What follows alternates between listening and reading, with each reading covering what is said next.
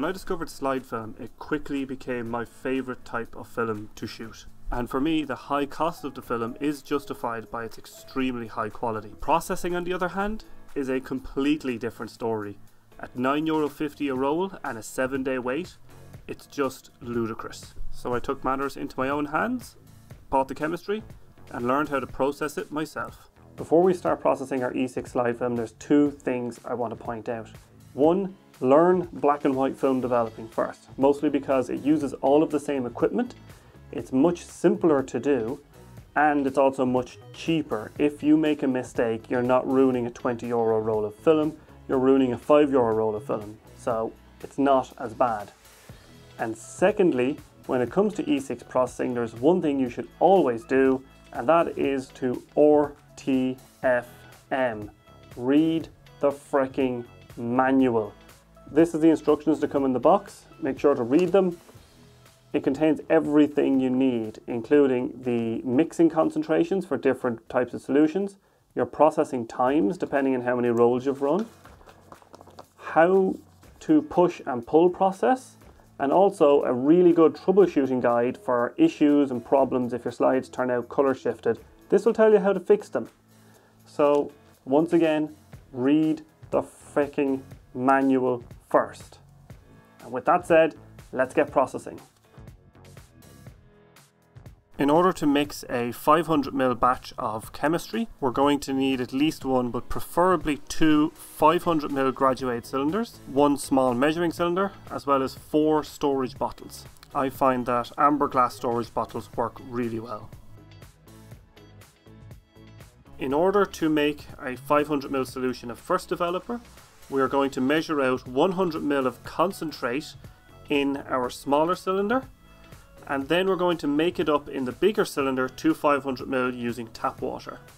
One thing you should do when you're making up the solution is to transfer the tap water to your small measuring cylinder first and then into the large cylinder. This will transfer any leftover chemistry residue in the measuring cylinder to the final solution. Now we're just going to pour our finished solution into our storage bottle and invert it a few times to make sure that it's properly mixed. After mixing up any of the chemicals, make sure to wash everything up really well, because if you cross-contaminate any of this stuff, it will destroy the chemistry. The colour developer comes in 2 parts, and in order to mix this we have to use 100ml from each part. So we pour 100ml from part A into the big cylinder, pour across some washings, then we measure out 100ml of part B, pour it into the bigger cylinder, pour across some washings, and then we fill it up to 500ml. When mixed correctly, the colour developer will take on a nice deep blue. And now, with the colour developer mixed, we just pour it into our storage bottle and set it aside. Mixing the Blix is the same as the colour developer. It's a 2-part solution, 100ml of each part, into the final solution. One thing to note about the Blix is that it's a bleaching fixed solution and it contains bleach. The bleach will stain anything it touches, particularly clothes, so make sure you're ready with a rag to wipe up any drops or spills. The last solution to make up is our stabilizer, and this is the same as the First Developer. It's 100ml of concentrate made up to 500ml and poured into a bottle ready to go. To maintain the developing temperature, we set up a water bath. I'm also going to set up a container for wash water, and finally I'll have a container for wastewater. In order to heat and regulate the temperature in the water bath, we're going to use a sous vide machine, sometimes called an immersion circulator, and this will allow us to maintain our temperature accurately without having to put in any extra effort, which is nice. Once the water bath's set up, all we need to do is put the chemistry in there and wait for it to heat up to 38 degrees Celsius. I have this grill here which keeps them rised up out of the water to keep the labels from getting wet, because my sous vide machine requires fairly deep water to work properly. To monitor the temperature inside the bottles, I'm using this thermometer I found in IKEA, and it does a great job. Now while that is all heating up, let's go load our film into the developing tank.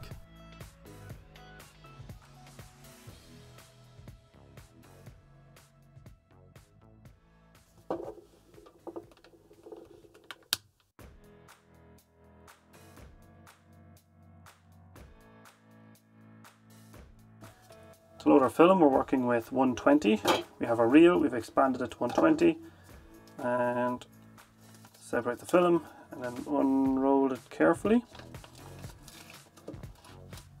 And I like to let it roll up like this underneath. When I feel the film edge, I let it roll up, and then I can just separate out the film really easily by just pulling it. I should just unroll nice and easy. When you unroll your 120 film, you'll get to the tape. So all you do is separate the tape by tearing it. Find the backing paper, move that aside, and then we have our film. Now we need to find the tape end of the film and detach the film from the tape, and just stick that somewhere where it won't annoy us. Roll up our film, have it ready to go. Find the edge, get my reel, and then I just sort of bring it in here. What I do is I find these lips, and then I lower the film kind of down and pull it across. Pull it smoothly through the bearings. Once it's in a little bit, turn it, and then begin ratcheting. When you're ratcheting, make sure to keep this covered to keep the fur from popping. Once it's on, do a few rotates. Now the film is loaded on the reel. Take your centerpiece, put them together, down into the tank, make sure it's good and tight.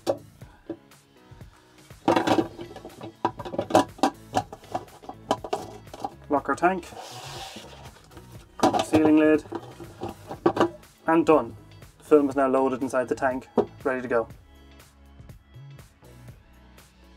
Once the film has been loaded and the chemistry has reached the correct temperature, we do need to heat our wash water, because if we use cold wash water, it will cool the tank and the film down and fiddle with the temperatures too much. So to do that, I just stick the sous vide machine in a tank of wash water and bring it up to temp as well.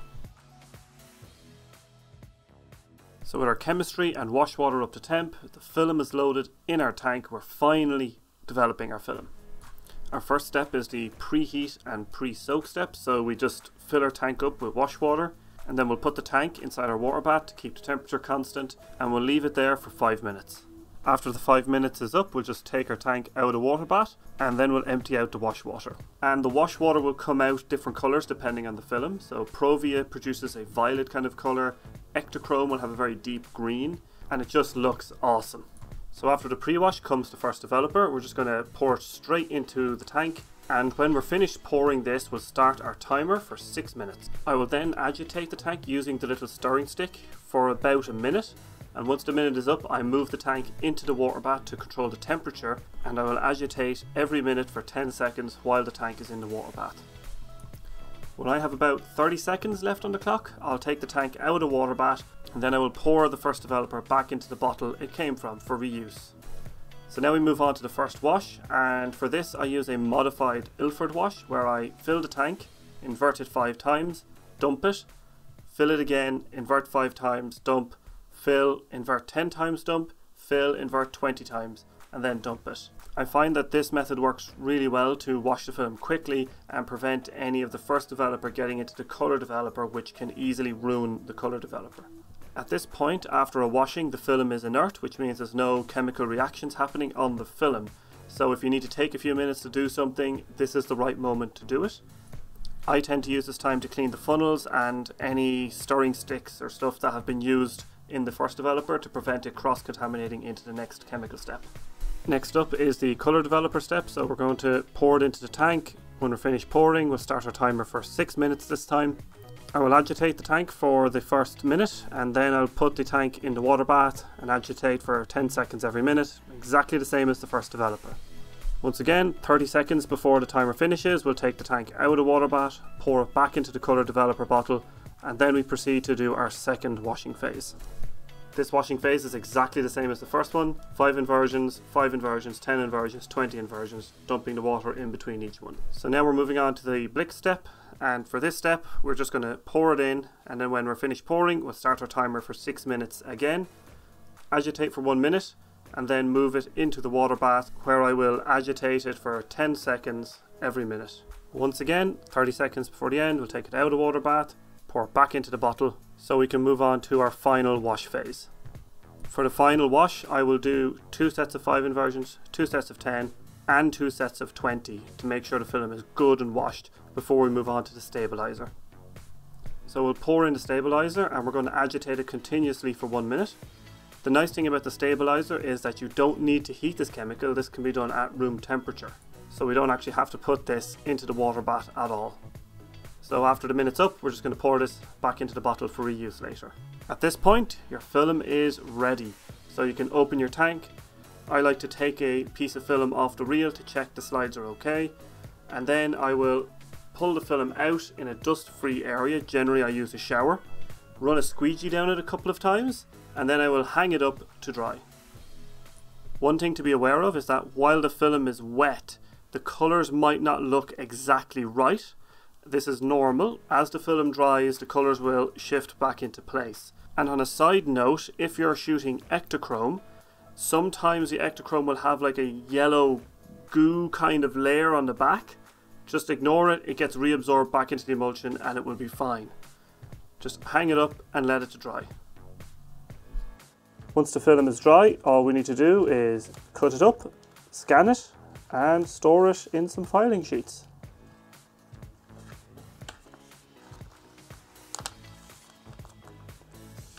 And then marvel at the beauty of slide film.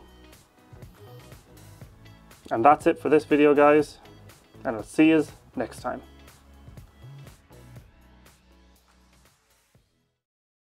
And now that our film is dry, all we need to do is struggle to pick it up off the light table.